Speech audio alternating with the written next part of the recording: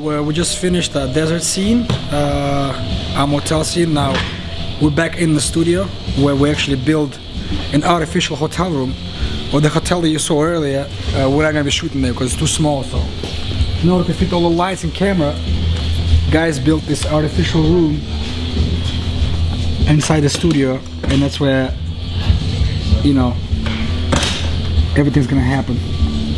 Our lead cowboy is gonna get in there and we'll discover the closet where the void and the girl lives. So we'll see what happens.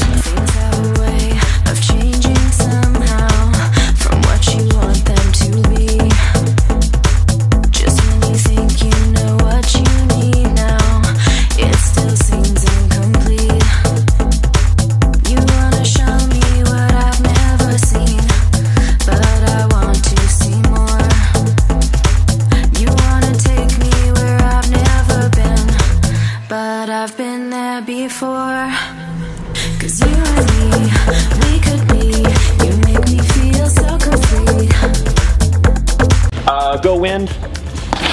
Roll camera and action.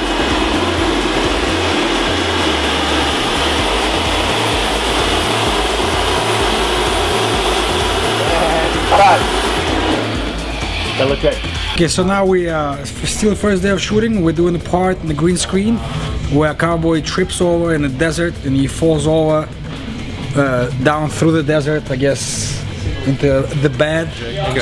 You know, basically he falls into the void, and then things are appearing, and as he's walking, things are essentially bleeding into the frame. I'm sure that makes no sense. It's a lot of fancy words without a... Yeah, it's a bunch of bullshit. Let's see what happens here behind the green screen. We'll see. And your hands are actually falling forward, yeah, like that. And somebody with a leaf blower would be blowing, yeah.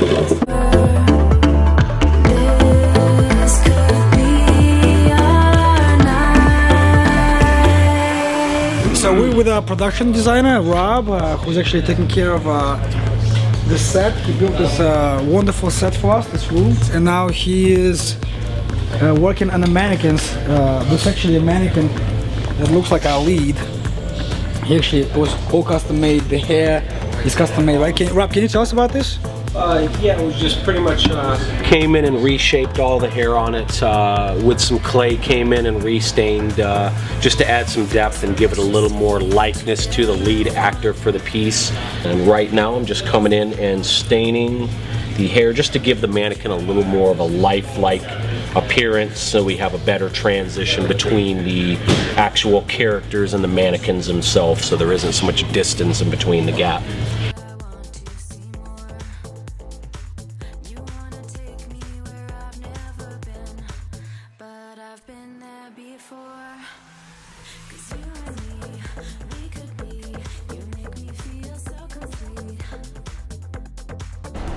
So we just stopped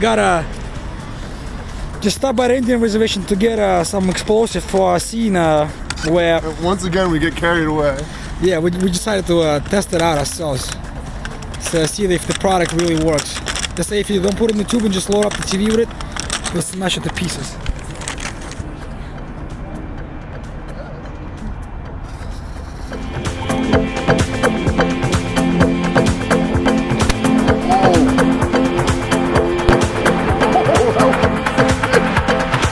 Testing out the explosive for tomorrow's shoot, making sure everything's working properly. Mike is a pyrotechnic specialist. It was hard here. Been training for 4 years for this event and this video. Oh, I went to the USFA, the United States Firework Association.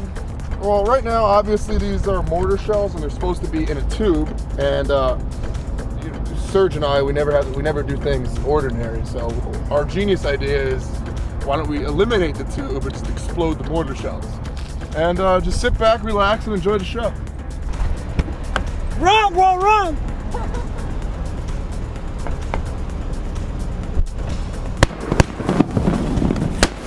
Oh my god! That was a bad idea. Fuck, that was a bad idea. Alright, so finally the day 2 comes to an end. It's been a very long, tiring 2 days of shooting. outside is a little destroyed. You see you see debris and stuff and crashing everything. Look, there's a broken mirror with the void. Thank you everybody for being with us, and I guess watch the video.